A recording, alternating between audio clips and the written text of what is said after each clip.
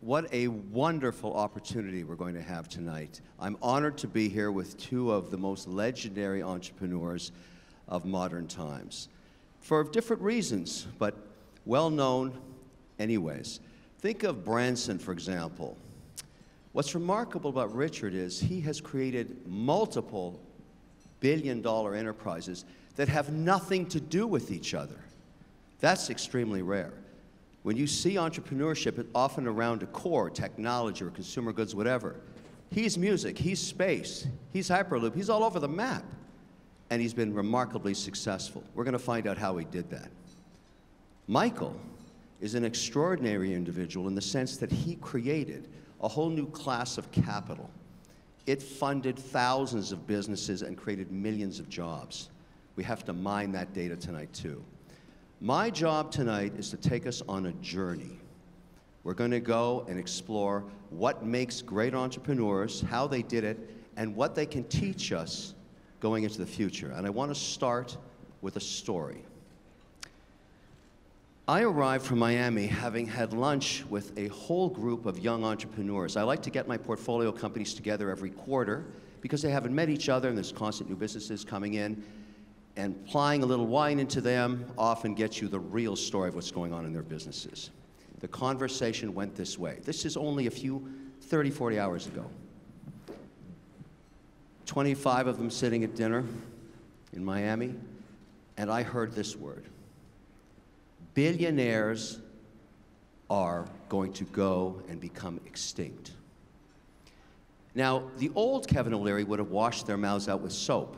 But I have learned to be tolerant because you can't hear the train coming down to run you over if you don't have your ear to the track. You have to shut up and listen.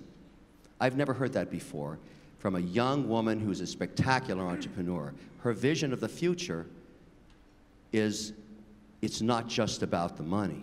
And I like that, but I'm hoping she does become a billionaire because I own a lot of her company, and I reminded her of that. Then I arrive here just in time to hear the keynote at the World Government Summit, where I learned that global warming is not the #1 threat to the Earth, it's capitalism. That's news to me. I like to go to sleep with the television on. I read once that Lenin called it an electronic fireplace, and it puts me to sleep. When I woke up this morning, the lower third said, war on wealth. Ladies and gentlemen, I have two of the soon-to-be extinct species sitting beside me right here. So let's get right at it and ask, what the hell is going on out there? Because this is a remarkable issue that is emerging, not just in the United States, but all over the world. Let's start with you, Michael. What do you think? I think when you look at some of the situations that have occurred and how people, particularly in the West, so I don't know about all over the world, but if you look at the United States and you polls of people under 30 and how many think their life's going to be better than their parents, 75% it's not. If you go to France, 84% say their life is not going to be better than their parents or Spain. And all of Western Europe, the highest percentage who think their life is going to be better than their parents would be in Germany at 30. And so what is making them feel this way? If you look at recent polls that show in the United States, 51% of millennials feel that maybe socialism or communism would be better than a free enterprise society. But even more shocking to me, 25% or so of baby boomers, those 54 to 72, think maybe socialism would be better. So one, maybe they don't know what socialism is, or two, particularly in the last decade, the growth in markets for a number of reasons has left them behind, and they're feeling that the capitalist system, the free enterprise system, wasn't working for them. And if you think of young people, student loans in the United States are $1.5 trillion. And you cannot get rid of a student loan today, even if you go bankrupt. Many of them remember when their parents might have lost their home or someone came and during the 08-09 difficult financial period. So their interaction with the financial system hasn't necessarily been positive. The other thing that occurred is more people started investing in real estate.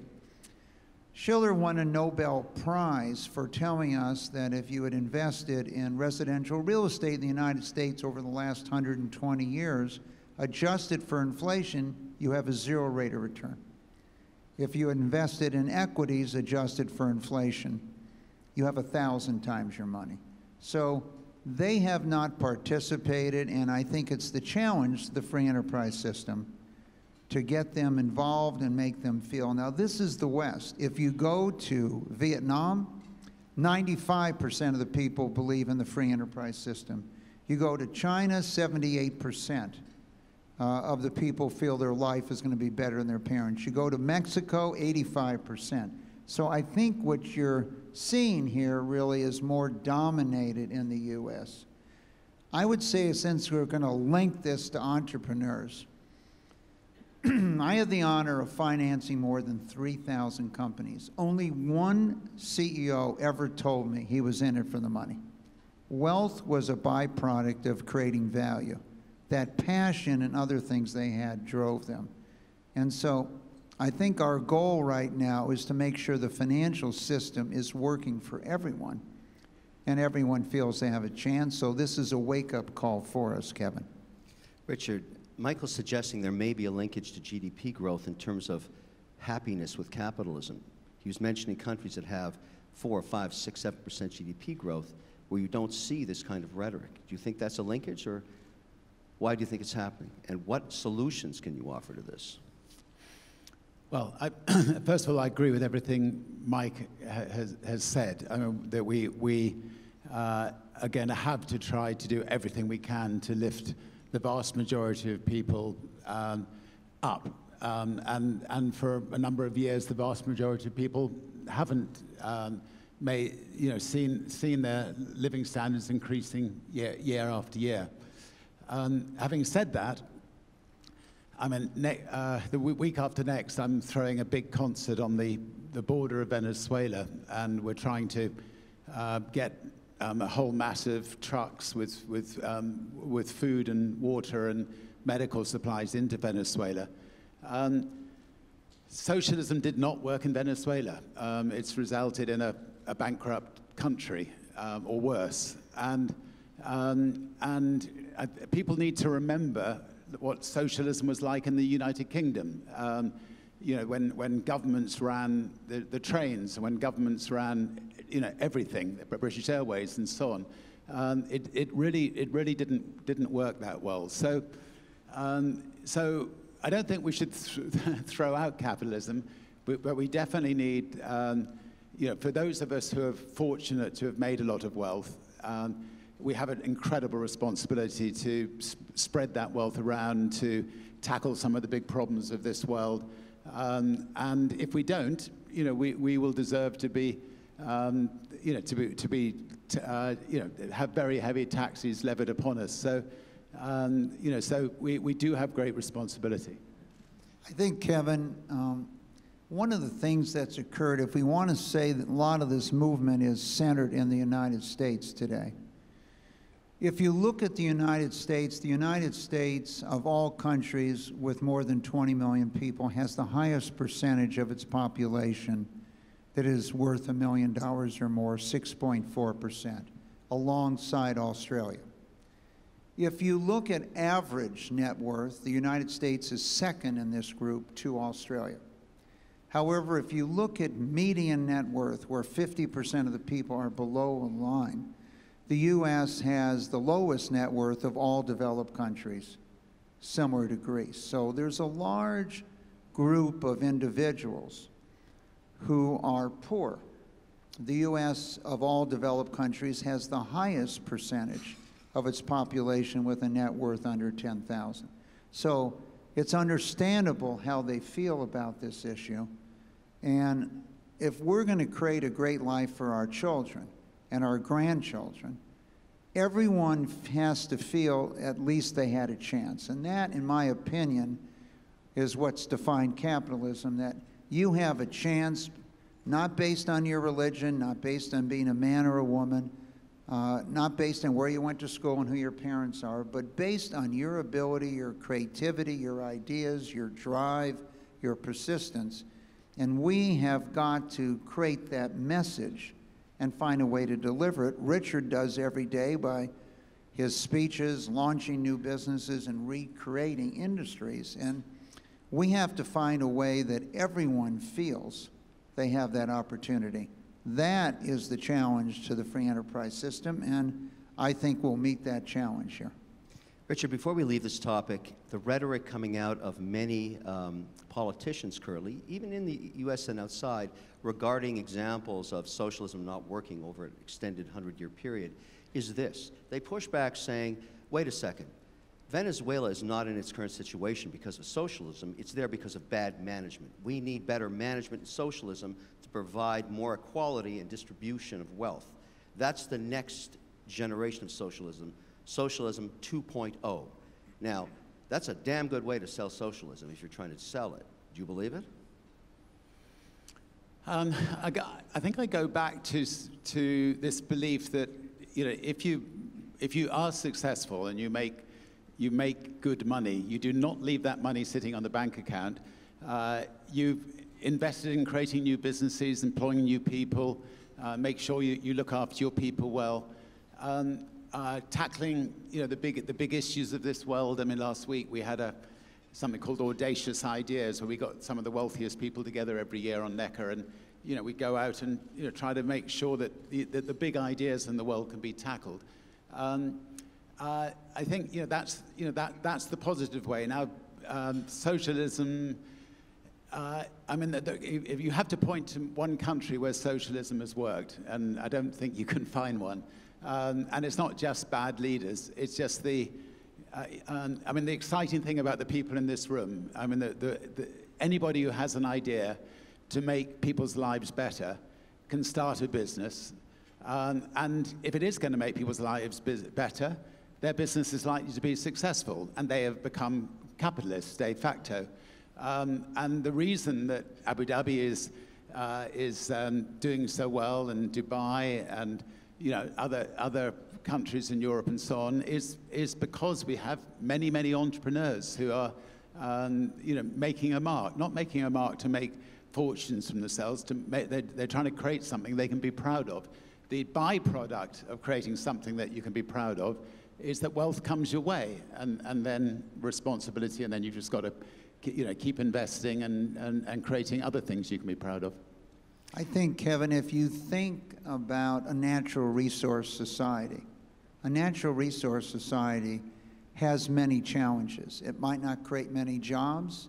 It lends itself to a socialist environment. If you take over the Venezuela oil company, it has the most proven reserves. You can use its cash flow. You don't have to make anything work. But as we saw, you had to be able to pump oil, and the amount of oil has decreased by 50%. Look at that compared to the UAE. Natural resource society, fostered the free enterprise system, incentives, and had good leadership. So one of the questions is, can socialism in the long term have great leadership? I think Richard's challenging you. It probably can't. The free enterprise system constantly challenges the best, the brightest, the new ideas. You wish there wasn't change. And I think the other element is, why do people feel this way today? And I particularly say this in Western Europe and the US. It's partly because of technology. Cable, challenges in the media, challenges in manufacturing, challenges in agriculture, challenges in transportation. What you knew is being challenged today. And so the firm footing that I might have worked in a coal mine, but I might not have that job in the future. I might have been a driver, but I might not have that job. This uncertainty has created an environment, I think, that people are concerned about the future. Let's take a tack to a more optimistic place. entrepreneurship, leadership, and trying to divine which entrepreneurs to back and which to let go. You've been doing this your whole life. I imagine you get pitched 10 deals a week. Richard, you're the same. How do you figure out which ones deserve to have the sunshine on them and which remain in darkness? And I'm just talking about capital. Can you divine? Is there 3 things you can tell me that you found in a constant between different entrepreneurs that make them successful? Passion for what they do. I think empathy, seeing the world through others, and the ability to communicate it. You know, it's the world, it's not size anymore. Size does not protect you. And so it's new ideas. And I think many people in finance were so focused on the balance sheet or income or results from the past rather than what the future was like. Great leaders can take a difficult situation, turn around and make it good. Poor leaders can take a good situation and have it deteriorate. There is this leadership of change. And so to me, I always focused on what was not on the balance sheet, and that is the talent of the management and the talent of leadership. You know, a leader has to convince people to follow him and have that passion and vision. And you can see it in their eyes. I'm sure you see it in the short presentations on Shark Tank. But there is a difference between, and once capital was no longer constrained, which occurred during the 1970s and 80s, if you look at the United States, small and medium companies created 62 million jobs in the last third of the 20th century, and large companies created -4. So now the large company didn't have the protection that they were the only one who had access to capital. So to me, who is the leadership? What is their vision? What is their commitment? And you have one to your left here that we would all follow around the world. Statement that Michael just made, leadership versus management. Can you be a great leader and a poor manager? Yeah, I mean, we've had, if I go back to my record company days, we had a wonderful entrepreneur running our French company who was just very, very entrepreneurial and was great at setting up, you know, the Virgin Megastore on the Champs-Élysées and, you know, lots of other Virgin companies in France. We had a very solid manager running our company in Germany who was not interested in creating Virgin Megastores or Virgin Trains or Virgin Airlines or other things, but was equally valuable to us because Which one got fired? Neither got fired. They were both equally valuable, and both of them. I mean, the one in France was a good delegator, so he found people to run the record company. He found people to run the Virgin Megastores and our other, you know, publishing companies and so on. He was great at motivating these people and bringing out the best in these people and praising these people and having a vision and a mission that they could all buy into. Likewise, the guy in Germany, because he wasn't entrepreneurial, we had to get an entrepreneur into Germany to do that side. So, yeah, so you know, often you can find great people with great different skills within a company. Kevin, 2 points. You know, there's only one industry that really puts people on the balance sheet. That's professional sports. They put their contracts on the balance sheet, but you know, Steve Jobs wasn't on the balance sheet, et cetera. And the second point, I just want to come back to the size issue. In the late 1970s, I met this man named Bill McGowan, who believed in fiber optics and changing the telecommunication industry. So he went into this industry. There was a company with 99% market share, AT&T. AT&T had 1.4 million employees, and Bill, at the time I met him, had 30. And my firm was resident and resisted financing MCI, and I developed this whole strategy that they were right.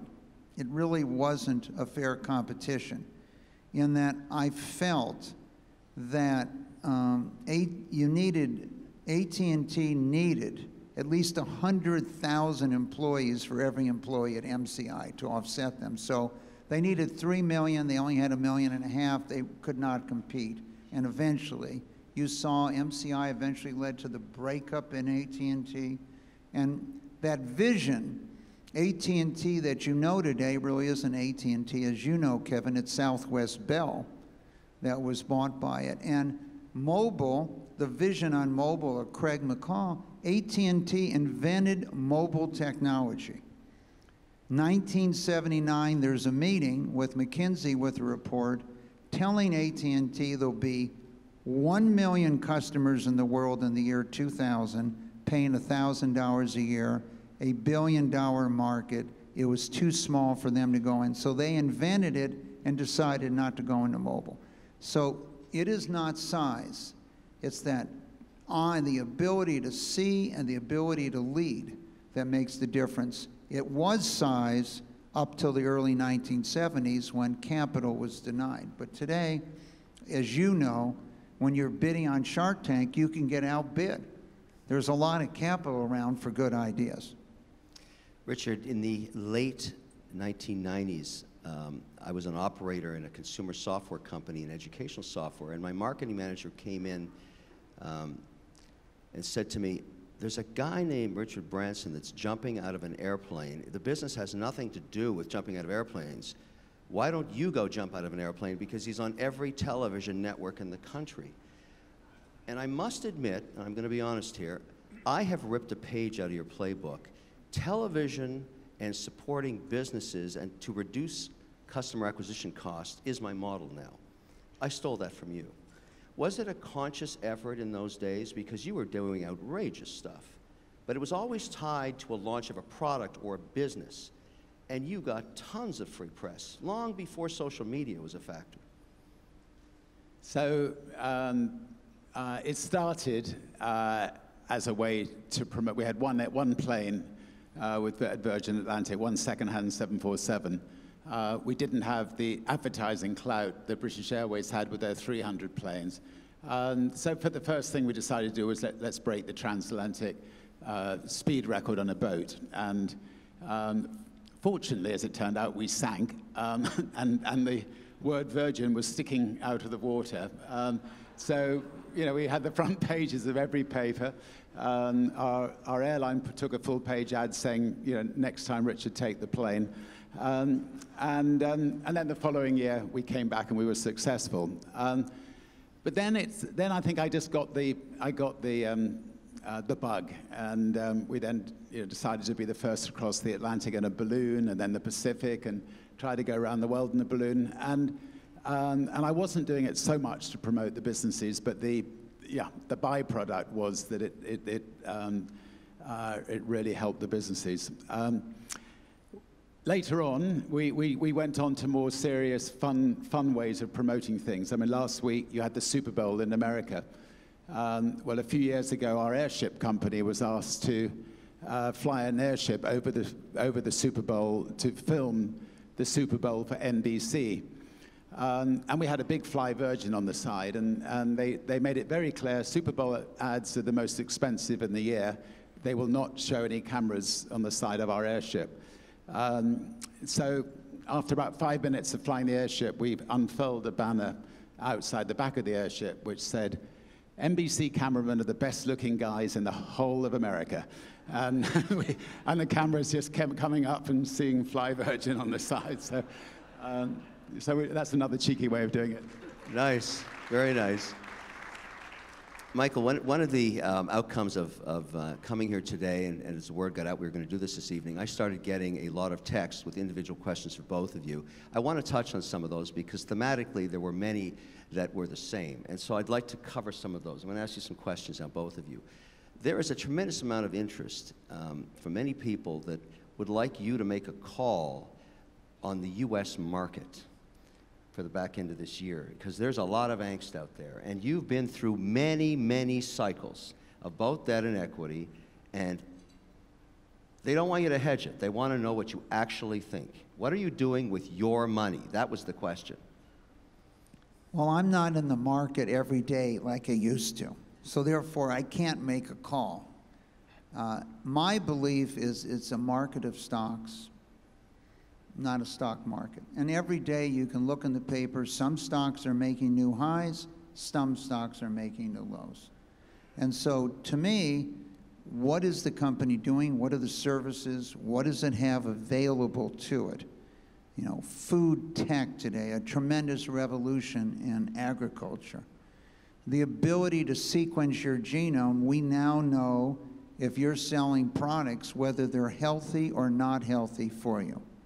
Today, in the UAE, they put 100% tax on soft drinks. Are you not going to answer this question? My comment to you is there's some companies that are going to do well, those that are perceived as doing value for society, and then some not.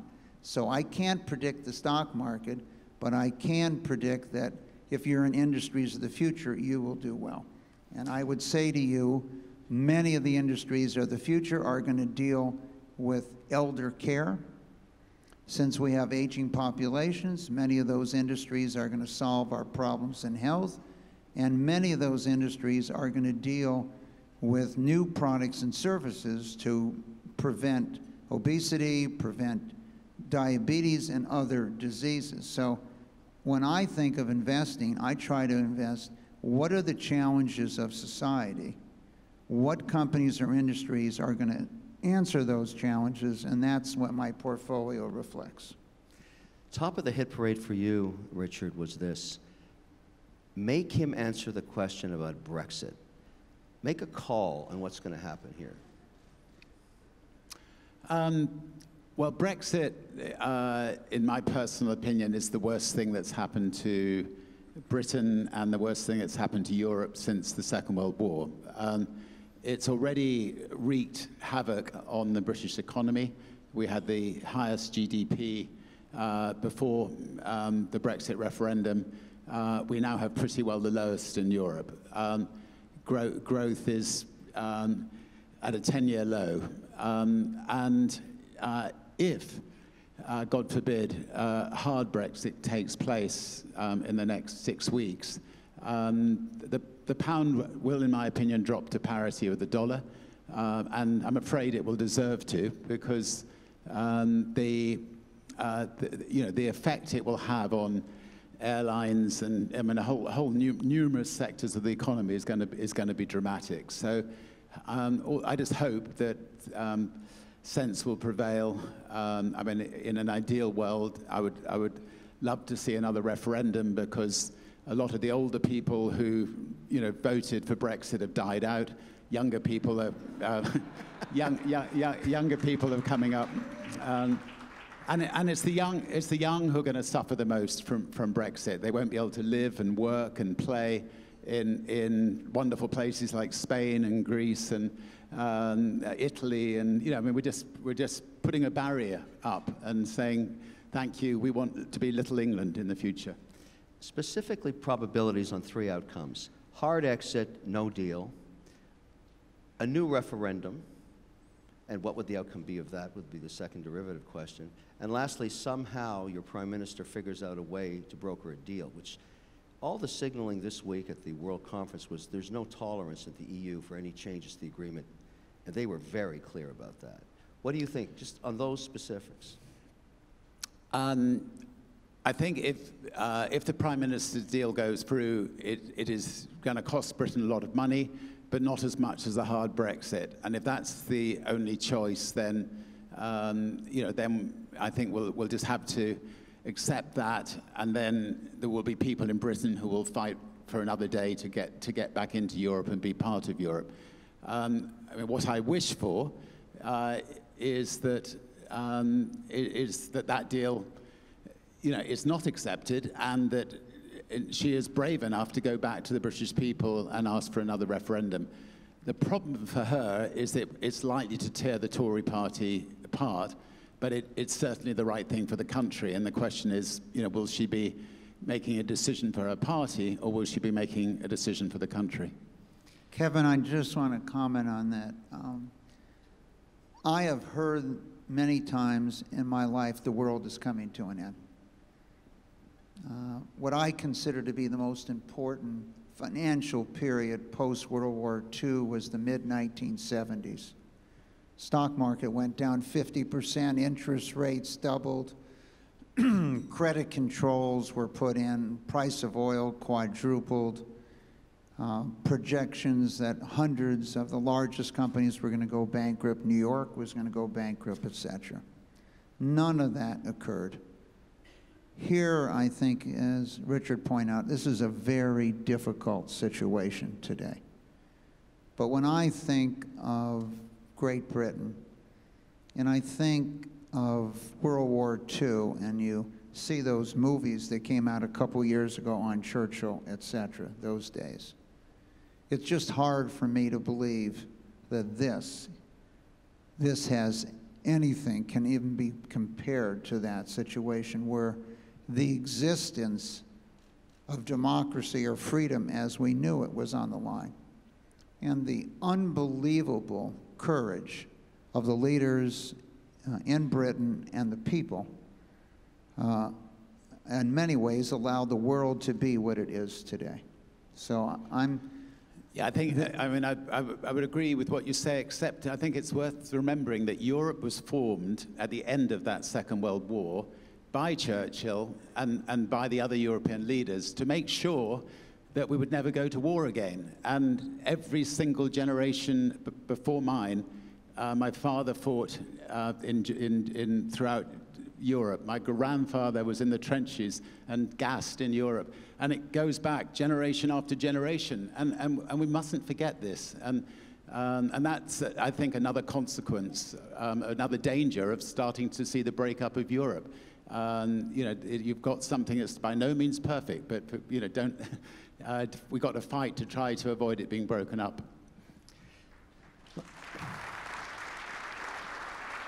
Michael, here's your political question. So okay? I'd like to ask Richard a question. Do you feel that the leadership, if they felt they had another vote, that Brexit would be turned down, if they felt confident of that they would move in that direction? The opinion polls clearly say that people believe Brexit, that, you know, voting for a Brexit was Those polls were useless last time. Yeah, but the opinion polls have been very consistently going up and up and up over the last 2 years, and so personally, I believe it would be a clear-cut, you know, no to Brexit. You know, what the leaders believe. The problem is that you know, sitting around the Prime Minister, she's got a bunch of you know, people who want to put up the borders, you know, extreme right wing, and then she's got a bunch who want another referendum. And you know, so I don't think you're going to get you know, she's just going to have to make a decision herself in the end, and she's going to have to be brave. Michael, your question deals with U.S. politics for a moment here. Many want to know your opinion. Leave the rhetoric out of it, okay? This is the backup to this question. I'll give you some data here that it's real, it's not academic. I've got 40 portfolio companies, all private, small, in almost every state in the U.S. They had their best cash flow quarter in history last quarter, not because of tax reform, because of deregulation. The policy is working. The politics are crazy. So the question is this: what's your opinion about the outcome of the upcoming election? Because the two policy directions are dramatically different. And so these are people actually that want to know the risk mitigation of changing American policy given the success of the economy. Forget the politics, the success of the economy. They're trying to mitigate risk and make a decision about capital expenditures. What do you think happens? Does Trump get another term with his policies, or is this wave of whatever you want to call it going to sweep into America? This is really about capital flow. I think it's, in my own opinion, way too early. President Bush, 41, had an 80% approval rating 10 months before the election and didn't win. I think it's a question of what is the discussion. Is Mike Bloomberg going to run for president? The discussion would change dramatically on the Democratic ticket. Is Howard Schultz going to continue his efforts to run for president? I think it changes the dialogue. And so I think the question is, what is the dialogue a year from now? And so I think you made an important point. For 20 years, I owned a company called Vistage. It's like a for-profit YPO. Over 10,000 CEOs. And if you ask them, small and medium businesses, what did they want? They wanted really three things. One, they wanted to know that the administration believed in the free enterprise system. That's the first thing they wanted to know. The second thing they wanted to know is, could they open their laundromats? Could they run? Or is there a new regulator, a new regulation every day? Can we get the regulatory burden? We want to build our business. Can you let us build our business? We are too small to have 15, 20 people dealing with each of these areas. And the last thing they wanted to know is, can they bring manufacturing, or can they do more things in the United States where they could get a tax code similar to what occurred in Ireland, et cetera. These are the three things that 10,000 CEOs were interested of small and medium businesses. This administration has brought those three and has allowed, as you've pointed out, small and medium business. They also brought something else, and that is opportunity zones. So we've identified more than 1,000 areas in the United States that you can invest, and you don't have to pay a capital gain on appreciation. You can reinvest your money.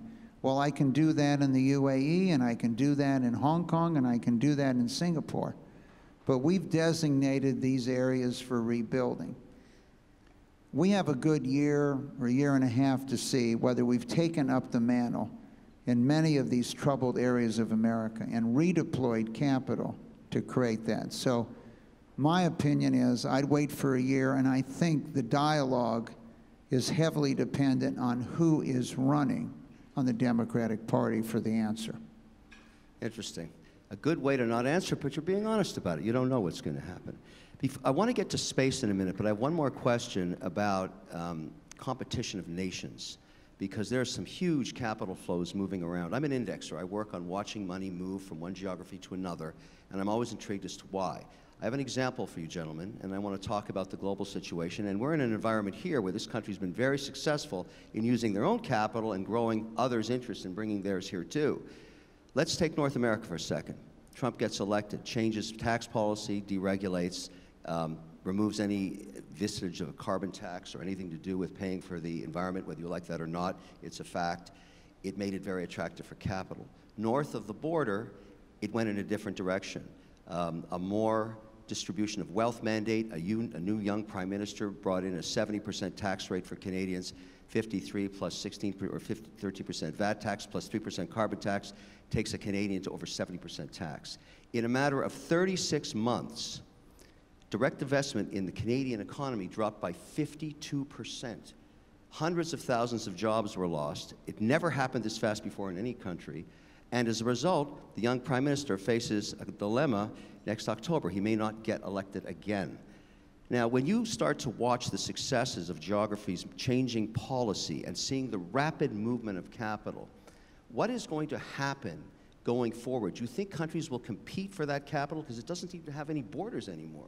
Money moves to the lowest risk and the highest probability of outcomes, and this country is a good example of it. So when you start thinking about being an investor and policy and returns, does that not dictate the future of where capital will go and where entrepreneurs will be?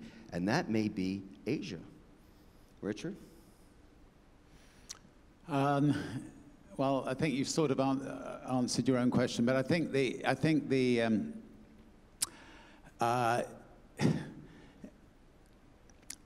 you mentioned climate change. I mean, I just sort of, I'm not going to answer your question specifically here, but climate change is, in my opinion, one of the biggest threats facing this world. And governments should be doing something about it, not Canada unilaterally doing it, but on a global basis. This should be a carbon tax. And I'm an airline owner. I run spaceships. I've got, but that carbon tax may cost the politician his job. If it's a universal carbon tax, and then you give clean energy companies that money back, so you actually then start creating a differential between dirty fuel and clean fuel, you will soon see the clean energy business thriving, and you'll soon see the world moving towards clean energy. I mean, politicians ought to be thinking longer than the next 2 or 3 years in office. They've got to sell it right to their people. And I think, again, young people overwhelmingly realize the world has a problem, and they want the politicians to do more. Kevin, couldn't agree with Richard more. I believe you can create financial incentives. He spoke about a carbon tax. I believe you can create financial incentives to solve these issues. Dr. Sandor, affiliated with the Milken Institute, in the mid-1980s, you might remember, we were all going to die of sulfur dioxide, acid rain. Movies, books, all written about it. A credit was created that you had to reduce your emissions. If you couldn't reduce them, you had to buy a credit. If you could reduce them more, you got credits. Within 10 to 15 years, if you looked at maps or satellite photos of the United States, 95% of all the sulfur dioxide was gone. You created an incentive for people to replace old factories, eliminate SO2. And we don't have any articles anymore about how we're going to die of acid rain. I want to stress that you left one country out in North America called Mexico.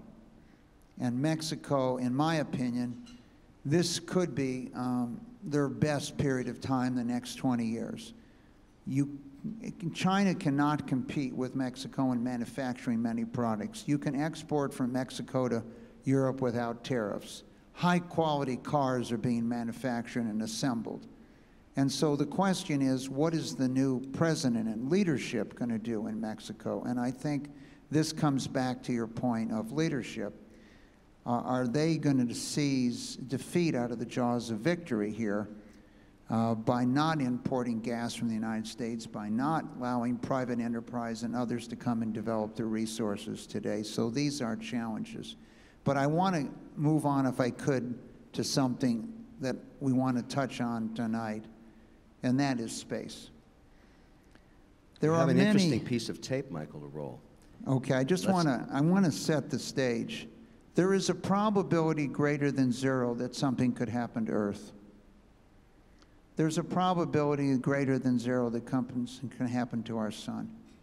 Did the human race ever exist? Is there any remember of the human race? The nearest star is 4 million light years away. And so the effort of Richard and others to take Michael, us this is to heavy space. stuff.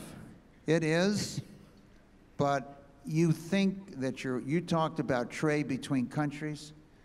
You know, one thing that'll not unite the Earth all together is just have some asteroid headed here that could do serious damage to our planet. Will then all be combined. So I think this call to space, the call to movement, and the first effort is to make it a commercial enterprise. And I can't applaud Richard enough for reminding us of this call to space and the importance of it. So let's get into it, but before we start, I have a wonderful piece of tape I want to show you. Can we roll that? It's about Richard's endeavors here in space. The exploration of space will go ahead. And it is one of the great adventures of all time. Humans have managed to learn so much about the universe in such a relatively small time frame compared with the life of the universe. That was always very incredible to me. Armed. Fire.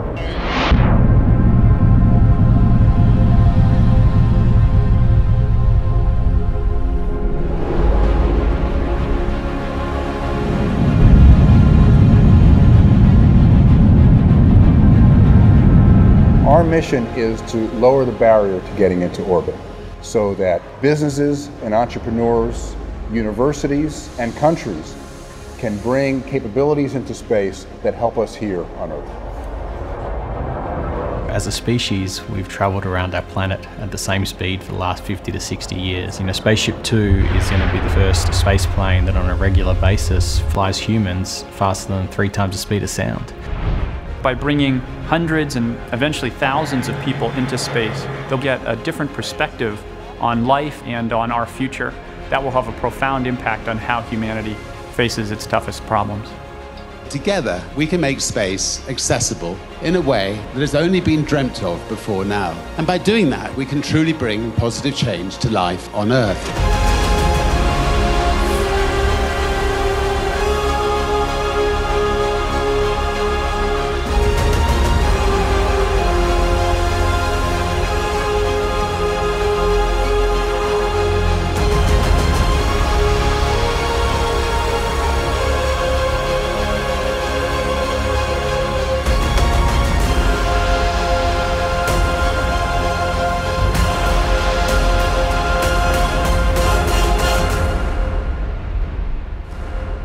Spaceship Unity, welcome to space. Copy, base. $1 million view. Copy. Spaceship's re-entering directly overhead the field. Richard, your words were, I want to democratize space. What does that mean? How many people in this room would like to go to space? Okay, that's your answer. I find in a typical room, 60–70% of people would love the chance to become astronauts, to go into space, to look back at this beautiful Earth we live on, come back wanting to protect it even more. And also with Virgin Orbit, I mean, there are 4.5 billion people who are not connected. We will be putting a massive array of satellites up around the Earth and connecting those 4.5 billion people. And if you're not connected, it's very difficult to start a business. Education, health, a lot of other things don't go for it. So yeah, that's roughly what I mean. Is this a for-profit enterprise? I hope so. I mean, enterprises like this do not survive unless they're for profit. And I've invested over $1 billion. We've had a wonderful partner here in Abu Dhabi who's been our principal partner to date. And without them, I don't think we'd be watching this video today. And also, I had some rather exciting talks today in Abu Dhabi. I can't say too much, but I'm going to give something away, I think. There's only spaceports in America, China, and Russia. Where else would people like to have a spaceport? Well, that anyway, may be news. Watch this space, as they say. Michael, you've had an interest in space as well. You obviously have a passion for it, and that's a dark vision you've got of us having to leave the planet for various reasons that aren't financial. Well, when you're an investor, you like to hedge your portfolio. So my point is, the probability is very low, but it's greater than zero. Okay, do you want to know that humans ever existed? What is our message? We haven't figured out how to travel faster than the speed of light yet. So we need to both protect our planet, but also have vehicles, if we need to, that could go out in space and sustain life. And this, to me, encourages. If you think about space, it really isn't written enough about today, and I believe it will be. 1957, Sputnik went up. The middle of the Cold War, communism was superior to the free enterprise system. They put up this little ball that went around. I'm a student in elementary school. Okay. I was awoken to what the mission was. The country of the United States was scared. People didn't know what to do. The Soviet Union thought it was its finest hour, that communism had won. This was the day the Soviet Union ended. It woke up the United States. DARPA was formed, NASA was formed.